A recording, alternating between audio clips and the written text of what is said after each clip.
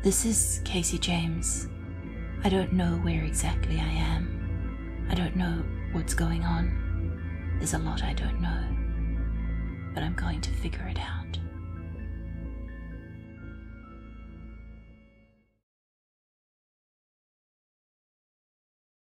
It's Deacon, lying on the altar in the middle of the room, in the center of a circle of hooded figures chanting in some strange, hissing language that I don't recognize, never mind understand.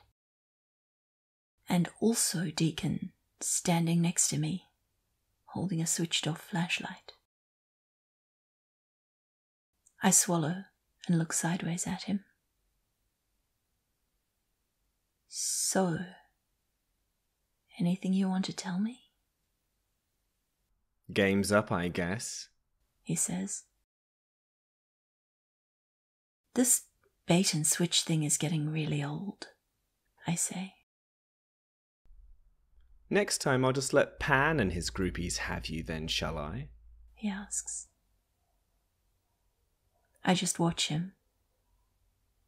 He smiles with Deacon's face. Then he says, You should come down, get him out of here. That altar's had its fill of blood already. Before I can think of how to respond to that, there's a sort of groaning rumble, and the ground and the walls shake. Then they shake again, harder, and I realize belatedly that there's an earthquake happening around me as pieces of masonry start to fall to the ground. You'll want to move quickly if you're going, says Not Deacon. Then he strides out through the doorway and into the chamber, and somehow I lose sight of him in the shadows and the falling rock. He still has the only flashlight, and it's still turned off, so I think I can be forgiven for not being able to see very well. The other Deacon makes a muffled noise like a shout, which, I mean, the whole room is still shaking and rumbling, and it looks like most of the ceiling is in the process of collapsing, so that's fair. He's tied to the altar, although he's making a good effort at wriggling his way off it. And it looks like the robed figures who were chanting and circling him have fled. I don't blame them. Being buried alive in a caved-in underground crypt was not on my bucket list either. I make my way across the cavern to the altar, and I almost flinch at the naked gratitude and relief I see on Deacon's face when he sees me. I cut the ropes off him, the entire twisted tangle of them, with my pocket knife. I may not have a flashlight, but I do not go anywhere without my pocket knife. Except to clubs and on aeroplanes, trains, because, you know, I prefer not being arrested or thrown out of a venue. My point is, I have my pocket knife, and I managed to saw through the ropes that someone, presumably the robed figures, have tied in complex twisting patterns around Deacon's arms and legs and torso. I actually feel a grim sort of satisfaction at ruining the carefully laid out glyphs made of knotted rope. I'm so glad to see you, is the first thing Deacon says when I manage to cut the knot holding the gag in place and get the thing off him. Yeah, I mutter. Can you stand? He can.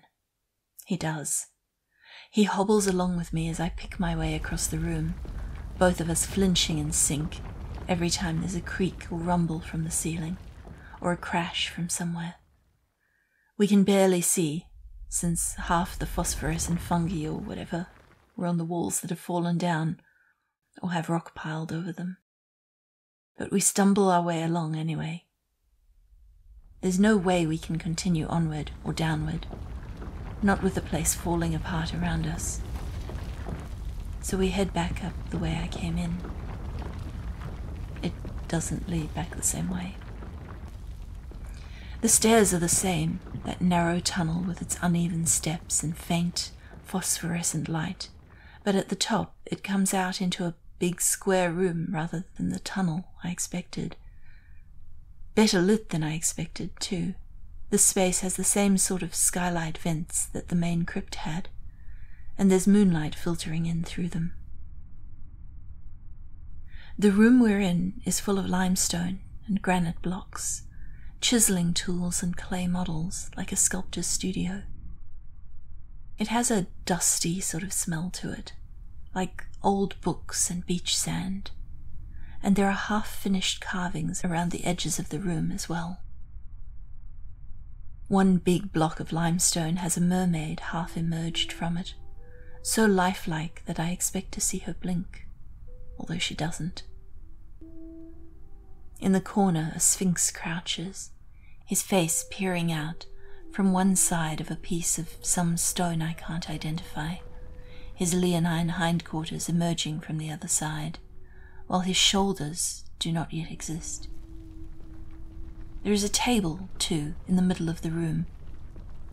Papers are scattered across it, held down by pieces of stone and dried chunks of clay. I walk over to take a look, my eyes flicking across pen and ink sketches and diagrams, and catching on a thin, leather-bound notebook that's lying open on the table. The light isn't great, and it's handwritten, so it isn't really the words that catch my attention. I can read them, but only if I squint. It's the handwriting itself. That is Keziah Gilman's handwriting, the same that I'd seen on the scattered papers in the front room of the bridge house, that I still have a sample of in the few pages I'd picked up there and kept. I look up to ask Deacon if he actually has a flashlight, which I really should have checked before now, but I haven't. And I can't immediately see him. That gives me a start, a little flash of adrenaline, but then I hear him on the other side of the room. Casey, he says.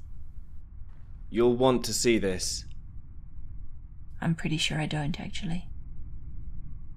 I walk over towards his voice anyway.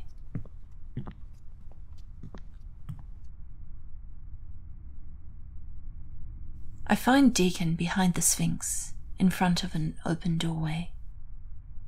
He does have a flashlight, which he has switched on and is shining through into the next room. An artist's storeroom of some sort, maybe. It's empty, except for 2 more statues. They're human. A woman kneeling and looking up in a posture of adoration or worship, and a man standing beside her, one hand resting on her shoulder. Both are looking out at the doorway and, therefore, at us. I can feel horror twisting my guts like nausea, because the 2 people standing there, made of stone, are David and Leanne. Perfectly rendered, down to the last eyelash, the curl of hair that had escaped Leanne's ponytail, David's ripped jeans. On Leanne's head is a bronze headdress, almost a crown, made of intertwined serpents, their heads and tails draping down over her hair and rising up into the air above her head. Bright chips of some precious or semi-precious stone wink and glitter in their eye sockets, contrasting horribly with the dead stone eyes and face beneath them. On the floor between us and the statues, sitting right in the threshold, is a clay jar about the size of a teapot, sealed with dark red wax. I did not want to see that. Really? Because I thought creepy weird stuff was your thing, and this is both creepy and weird. I shake my head. Nope. I could have gone forever without having seen that. Now I'm going to wonder what turned them to stone. My mind lurches back to the bridge house, to the statue of Perseus holding the severed head of Medusa while it slowly turned towards me, to walking along the mirrored hallway, eyes shut in case some monster out of Greek mythology turned me to stone. I think I might actually have PTSD after all this. I am definitely going to need therapy. Turned them to stone? Says Deacon. But seriously, turned to stone? Weird and creepy, I say. He shudders. I just thought it was weird, finding statues of them here. And the snake crown. Thought you might want to keep it. I really don't, I say. That's not entirely true, though. There's part of me that does want to keep it. Wants to go in there and pick the awful thing up and wear it, feel the weight of it on my skull. It's heavy.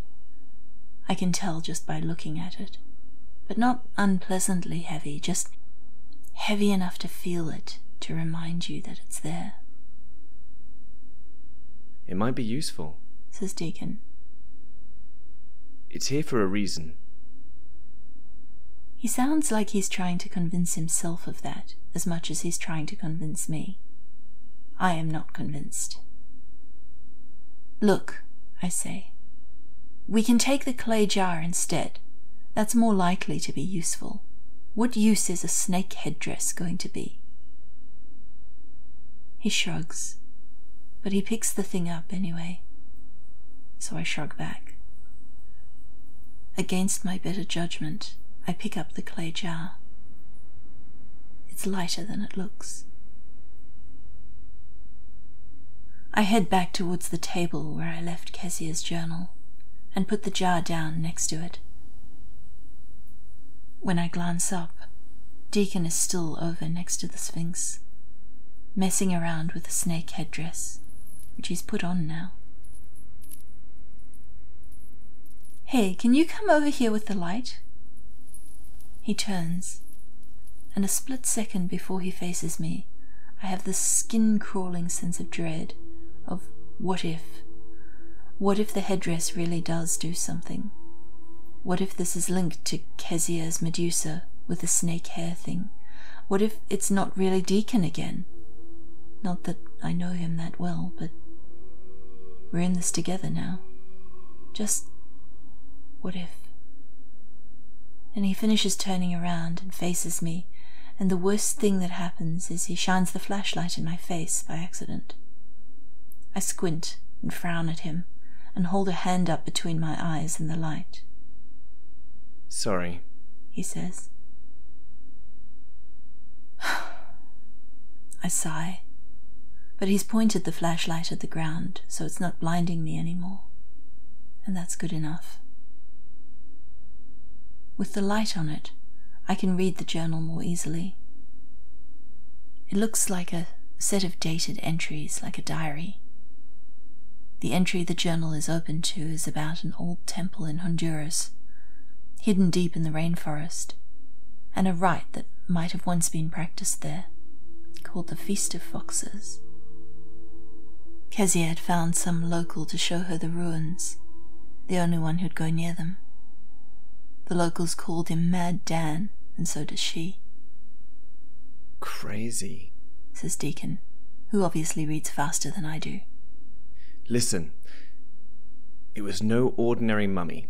Its skin seemed hardened like stone, and its eyes had been removed and replaced with carved turquoise eyeballs.